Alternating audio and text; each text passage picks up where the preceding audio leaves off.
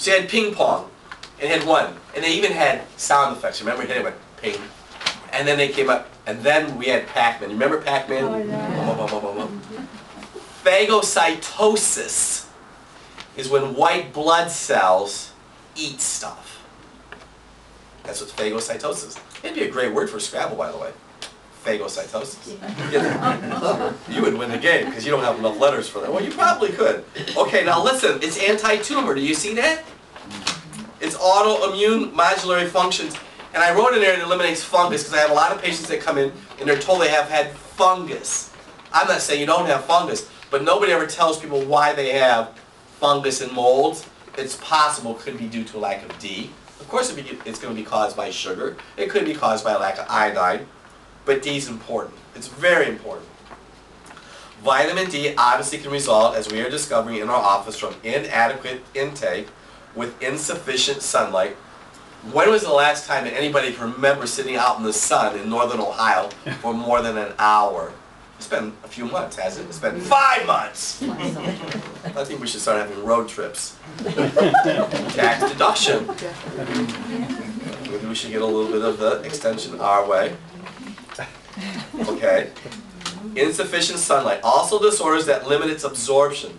Conditions that impair conversion of vitamin D into metabolites. This is important.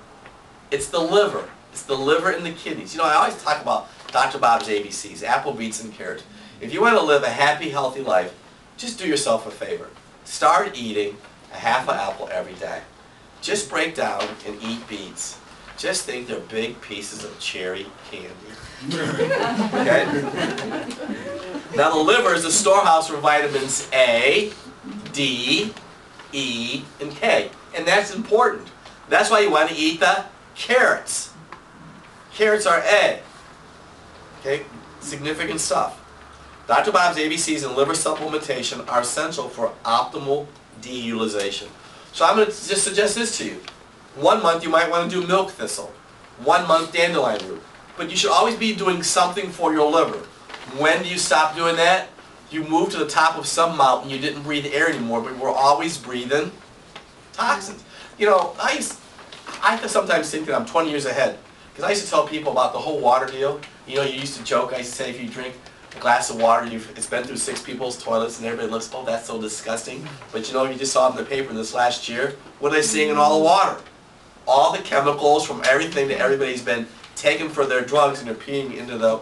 You do not want to drink tap water. Okay, deficiencies in D may result in impaired bone mineralization. So if you're a doctor, if you're a gynecologist or obstetrician or internist or whoever the heck they are, tell you that you need to go on some kind of osteoporosis medication, just ask them to check your, and it's called 25-hydroxy vitamin D. I think I have that written down there somewhere. Yeah, I do. We'll get to that in the next bullet. That's important. But you also want to have your thyroid tested. Okay? It's not, see, this is a vitamin D workshop. If you go to the internet, I also have an iodine workshop. I also have an estrogen workshop. This happens to be another piece to a huge puzzle. You're going to have PMS. MS. I've seen an MS a lot in the literature. So it makes you wonder. They talk about people in moderate climates that have and get more MS, but I also know that people who live in this area like to eat chips more than anywhere else too. Type 1 diabetes. Front row said amen, didn't you, front row? Rheumatoid arthritis and the seasonal affect disease or disorder, SAD. Okay, dosage and testing. I would suggest serum vitamin D. The best from what I have researched at this point is 25-hydroxy vitamin D. Now, this is where you get it. This is one of the reasons I'm glad you all could be here tonight. Because this is not about a crapshoot. You go and you get your blood test. If it's below 32, guess what? You need D. I didn't write the rules. You need to take it. How long do you take it? Until you're out in the sun. And you really want to get in the sun. The sun's going to make a huge difference. Any level below 20 is considered a deficiency state. It will increase your risk of breast cancer, prostate cancer, autoimmune disorders, rheumatoid arthritis, and MS. That should scare the willies out of you. But I'm trying to help you. Optimum ranges are 45 to 50. Normal could be 25 to 56.